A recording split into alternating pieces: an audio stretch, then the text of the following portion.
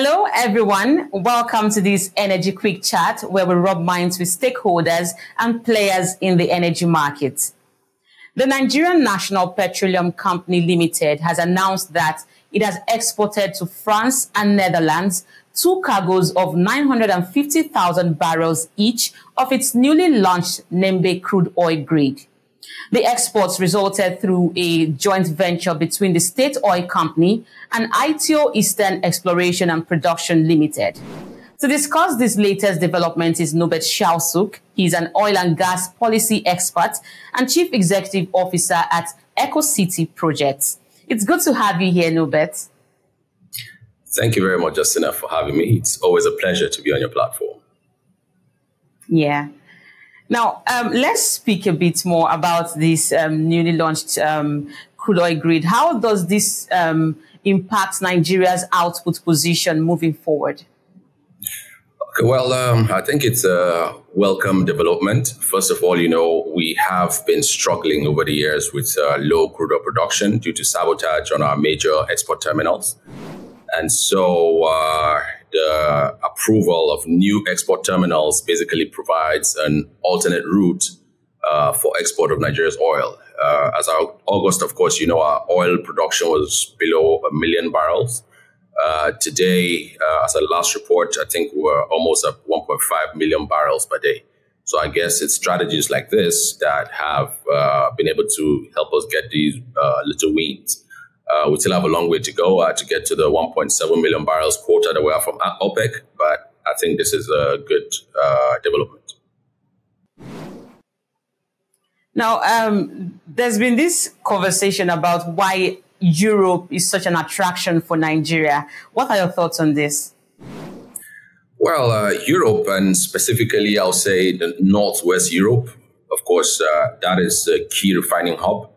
And so, of course, they need a lot of crude oil, and crude oil grades such as the Nembe grade is in high demand. And so it's no surprise that the first few cargoes went to Netherlands and France. And so I see a lot of demand for this crude oil, especially considering that it's a very, very fine grade. And so, of course, Europe will always be an attraction for us because that's where all the refineries are, and it's a major hub for refining and trading of petroleum products. Right. So what do you think the pricing dynamics would be for the new Nigeria oil grid? Well, crude oil is all about how rich the crude oil is in terms of distillates and how light it is. And currently, of course, you know that the Bonny Light, commands a premium on Brent. As of today, I think the Brent is trading for about $80 thereabout, and Bonny is about 81. So Nigeria's light crude oil distillates always command a premium. And we expect that the Nembe grade will also command a premium above the Brent, because, of course, it is rich in distillates and very, very, very good API, and it's also low in sulfur. So I expect it to command a premium above Brent in the market. Now, do you foresee further partnerships and export potentials between Nigeria and other producers? Well, I think the ITO NNPC partnership is first of already, I think, 3 licenses that have been given. 2 other licenses have been approved earlier in the year. And we hope those guys would also come up to come on stream, just like ITO has with the Nembe crude oil export terminal. And so the current government, I think, kudos to them. They have done well in coming up with this strategy. And as 3 licenses have been given, I'm sure I assure you that a lot more are on the way, as this is the only way you can have an alternate route to the currently sabotaged export terminals. It's difficult getting crude oil through the Nembe Creek trunk line. There's a lot of sabotage on that line, and that is the line that leads, I think, to the Bonny export terminal. And so for all the producers that are along that route, is quite a problem for them exporting their crude without getting poached. And so I think we're going to see a lot of efforts, especially by government, to encourage crude oil producers to come and get licenses for export.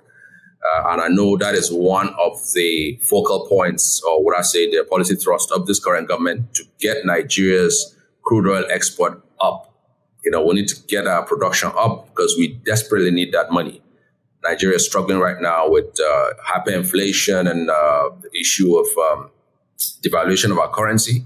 And you know that our currency is heavily dependent on our oil revenues. And as there are no oil revenues to give us that dollar that we need to hedge the naira, we are struggling right now with our currency hitting almost $1,000, $1,200 and $1,300 a month ago. And thankfully, of course, with the new deal they have with financiers to hedge their future LNG cargoes, they're able to get some dollars to hedge the naira. And so far, we've seen the naira come down below 1,000, and we're hoping this will be sustained to encourage investment in the country. So, of course, you're going to see more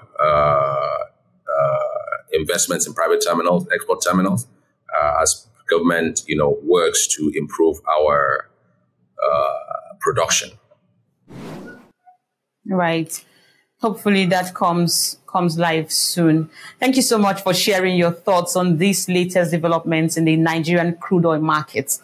Norbert Shialsuk, oil and gas policy expert and chief executive officer at Ecocity project. Thank you, sir. And that's it on our Energy Quick Chat this week. Thank you everyone for watching. I am Justina Okechukwu. Bye for now.